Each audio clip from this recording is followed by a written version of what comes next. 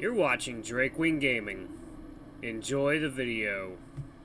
Hey guys and gals, Nary here from Drakewing Gaming. Instead of me on Twitter, the Gaming Drag. Today I'm coming back at you with a Let's Play episode of Route 65. So yeah, we're going to be going ahead and exploring some of the other routes and such. They're not very long from what I've heard. So let's go ahead and jump right back into it, shall we? Alarm chain, you are up and let's go. Let's do confide with Flynn. Alright, I frown to myself as my thumb pad hovers over Flynn's contact image on the messenger app. I got Gorgonzola at the mini-market in Peyton. Well, that's some timing. I honestly have no idea what this message means. Instinctively, I try to respond with something jabby. I'm sorry, Flynn, I'm sure they have a cream for that. Ha! After hitting send, I'm not too sure that was the right move. Flynn rarely responds whenever I text him, and that probably didn't boost my odds. Looking out the bus window, I can see that we're approaching Carl's stop. It's a type of salad, you musky fuck. Oh, I thought it was a cheese. Whatever. Why are you texting me about salad?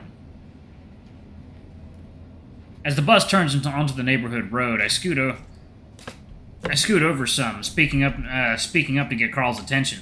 So, I'm gonna get off with you here, okay? Carl just continues staring at his blank screen for a second before blinking and looking back at me. Are you sure? That might be pretty messy, and Karen watching might give me performance anxiety. Carl stares deadpan at me. I rest my forehead into my paw and groan, though I end up snickering a bit. The bus comes to a stop. Carl! Carl, this is where you get off. Chase wants to get off too. The bus. You have a note from your folks? Shit. I look back to Carl and he gives me a look of understanding. He unslings his backpack from his shoulder, rifling through it. Carl looks up at me briefly, mouthing one word. Stall. Tell a joke. I do.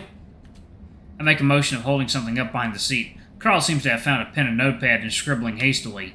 So, Karen, how do you get a North Mountain State grad off your property?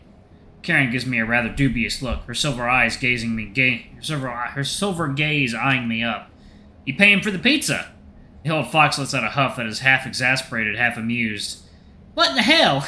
Beware, Chase, my nephew from NMS is a 6'9" and played rugby. He might not take too kindly to that. Hey, Carl was the one who told it to me. Carl puts on a show of giving me a slightly narrowed look before slugging my shoulder. I don't have nearly the same level of cushion there as the ram, so even if it's for show, it still hurts. I feel something flutter onto my lap. As I pick it up, I see that Carl has forged a note with my mother's signature styled near perfectly. As much as the ram whinges about his lack of skill, his penmanship and art are not half bad. I give him a discreet, grateful look as we get up and move to the exit bus. Carl hops off first, his hooves making an audible clop noise upon the aged asphalt. However, as I move to hand my note to Karen, her calloused hands grasp my wrists instead of the note. I'm not that deaf and dumb, kitty. I've been doing this job for a long while. She relinquishes my wrist, the note fluttering to the ground. I can feel Carl staring nervously at us from the road. You got an awful comedic timing, Chase, but it was a good joke, and I'll tell my nephew that one myself. She shifts some in her large driver's seat, the cadence of her voice changing some as she looks to the back of the bus. I saw you back there, puffy-eyed and trembling. You afraid of something at home? I know how the people around here can be. She pauses, bending down to pick up the dropped note before tossing it into the bus's trash bucket.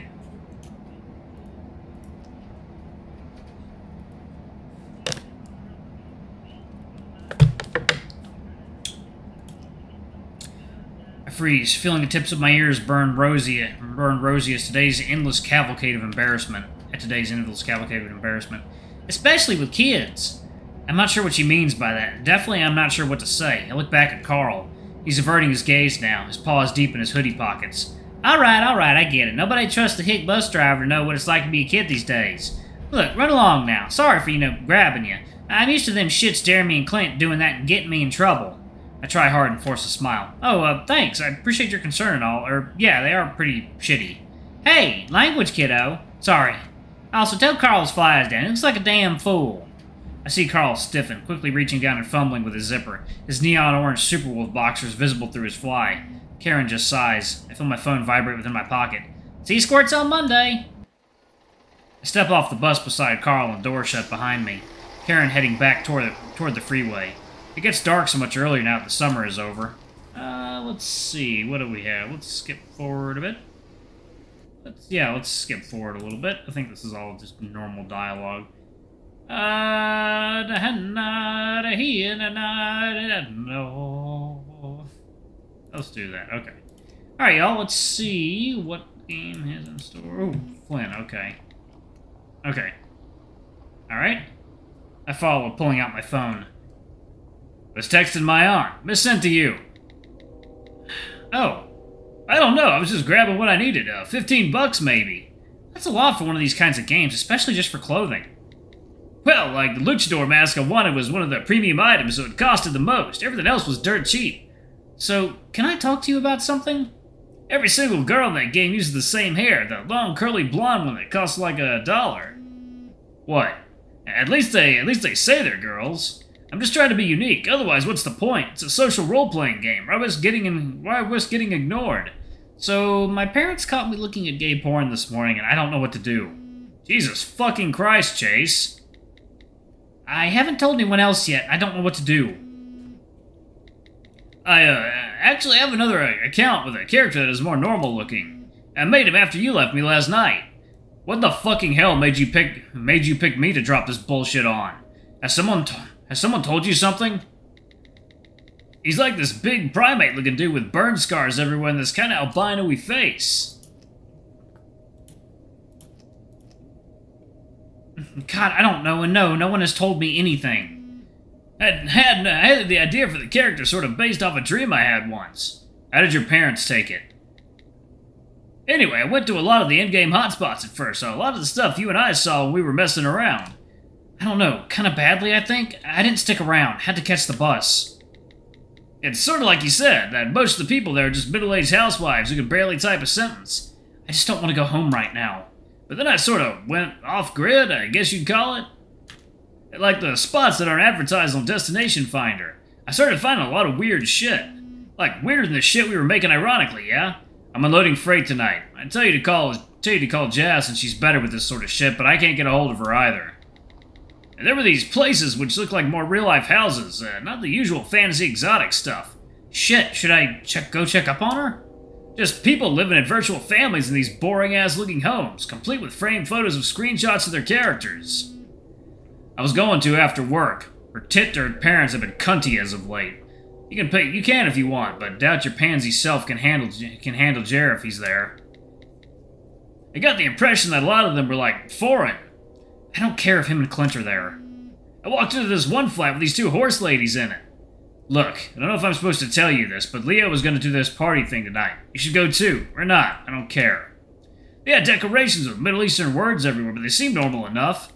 They had a TV item which just displayed a slideshow of Photoshop photos with them with a baby. A party? Not an echo, right? What is it, for the election? When I started exploring the house, I ended up walking to this nursery room and they got really pissy. It's for the Day of the Dead. That's today. A bunch of jocks and townie types are gonna be there. Route 65 at Parsons Manufacturing. I thought about trolling, and writing, I eat their baby, and hopping up and down the crib, but I don't know. Leo didn't mention it when I saw him. You going? It just felt like this weird mix of awkward and sad. I just said I'll be working, and when I get off, I'm heading to Jasmine's. Fucking to do, school paper boy. Chase? I was just curious. Fuck you. Are you listening? Carl is standing in front of me with a concerned expression on his face. It takes me a moment to respond. Yeah, just texting Flynn. He's actually responding to you? Yeah, I know. I look up the street. Carl's house sitting in its amber glowing glory atop the hill slope. Apparently there's a party happening tonight. Carl raises an inquisitive brow. Like, here or in general? I'm not sure what you mean by in general, but yeah, around here. Second, y'all.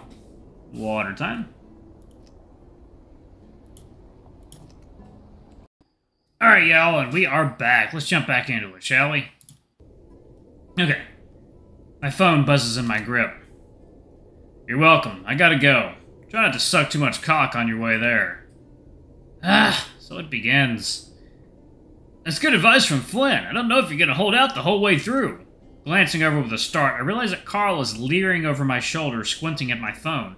Christ! I exhale, turning my phone screen off. Yeah, I'll try my best. Carl lets out a brief, breathy bit of laughter before pulling out his phone. Lying to your parents time? Yep, your fault too. What should I say?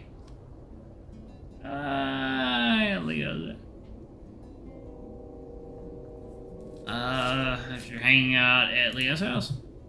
Carl texts something onto his phone before moving along in the opposite direction we were walking before.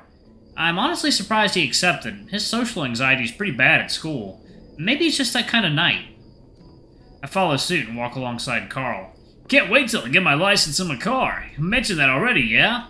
Route 65 is like 3 miles away. You can get your fetlocks toned and ready for the dance floor, though.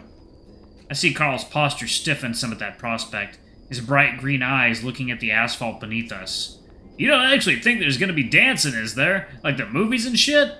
I shrug. Something I've been doing a lot this night. Growing up in a town with less than 60 people has made what seems like a conventional teenage experience on TV seem utterly foreign. The closest our group of friends had to such were birthday parties to just us 6 and our folks. Leo's dad let us drink a can of beer once. I always imagine high school parties are just a bunch of kids sitting on couches and smoking weed. But this is Echo, so... meth? Do you think Leo would go to a party where everyone smoked meth? I didn't think Leo would go to a party and not tell us. I pause, dipping my paws into my pockets. I wonder if Leo thinks we're not cool. Carl actually turns to look at me, then quickly averts his gaze to the ground. Dude! I think that after all the shit we've been through, that wouldn't matter. A serious statement from him takes me off guard, and I feel instantly guilty for broaching that topic. I nod solemnly, another long pause drifting between us. Yeah. Carl tells me more about 3D Virtue Chat and some girls he met on there as we walk. Girls being stated with quotation fingers each time. I had tried talking with some guys online myself, though, like Carl, never with any real identity. Never with my real identity. Ugh. I remember I was feeling lonely 2 months ago and posted a personal MM ad on the Peyton List website. 18-year-old Otter here looking for friend, mentor was the tagline. I included a cropped and photoshopped picture of myself at the Peyton Rec Center pool, my face blurred. Since I went through puberty a couple of years ago, I was pretty sure I could pass for 18 if my face was hidden. I was wrong. My post was taken down and I got a few emails from administrators asking all sorts of questions. It really hasn't been my best past few months.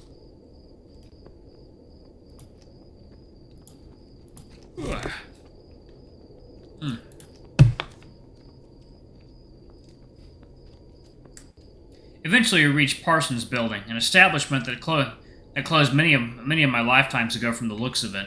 About 10 or so cars and motorcycles are parked alongside the building, and neon blue light emanates from the inside. The thump of bass is palpable even out here on the road. Let's skip forward just a little bit. Let's see what we got. Who was it? Oh, answer from his mom. Yeah, no. A little bit at a time. Jeez. So, I don't know if I used that picture before. Yeah. The bad place. Let's see. Alright. We had to call TJ's mom. You're the one with the phone that can get signal pretty much anywhere, so I tried yours. I'm sorry, I just got signal. Please be okay, dude. Oh, Carl. I'm sorry, I just got signal. Please be okay, dude. It's fine now. TJ's getting picked up. I'm here with Leo. I hear the sound of someone fiddling with a stereo and auxiliary cord on the factory floor. Some arguing about music choices ensues. It seems that some people are still around for the party, after all. So, what all do you remember out of curiosity? I don't have amnesia, so relax, whatever your name is. Hey, I felt the back of your head, Pachika. You've got a wealth the size of a goose egg. I reach up and run my fingers over my scalp, the bump rather prominent. Alright, well, regale him with the events of the night of the TJ's bullying. Those towny shits were saying you were pushers trying to harass Heather for some debts. Fucking what? Yeah, I don't know, Otter. Fuck. I kept calling for you. Alright, I'm gonna go ahead and pause it right there. Alright, I'm gonna skip ahead in the next video, so we'll see how much more we have. So, anyway, thank y'all so much for watching. Don't forget to like, comment, subscribe, ring that notification bell, and check out our Patreon if you can. It always helps. Anyway, I love you all, and I'll see y'all in the next video. Bye-bye!